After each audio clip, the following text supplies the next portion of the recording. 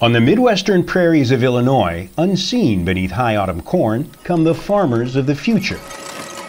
A march of machines, agbots in prairie parlance, rolls its way through leafy crop rows, performing much of what farmhands do and more. Scientists at the University of Illinois and several other institutions are testing artificial intelligence technologies that are already being evaluated on farms worldwide.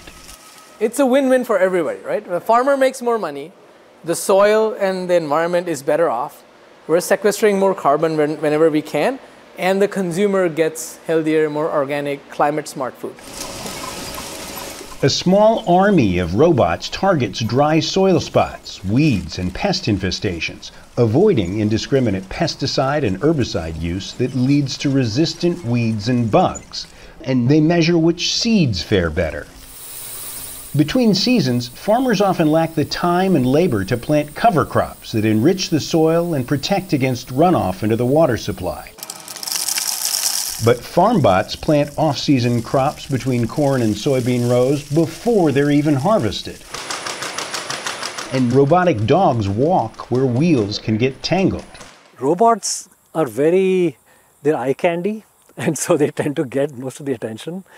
Robots are just a fraction of all the things that we do. Install these at a depth of 50. There are buried sensors that record soil health and crop hydration. Livestock drones monitor cattle health, weight, and single out pregnant cows. Artificial intelligence is designed to make farming more productive, more environmentally sustainable, using better data, and not so much to replace human labor as to make it more effective. This 28-year-old farmer says new technologies can help with a growing field labor shortage and a crushing schedule.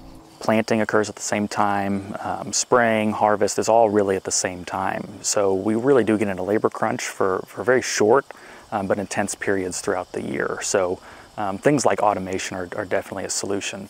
With limited agricultural land and a growing global food crisis, researchers say the rise of robots and increasing automation seems inevitable.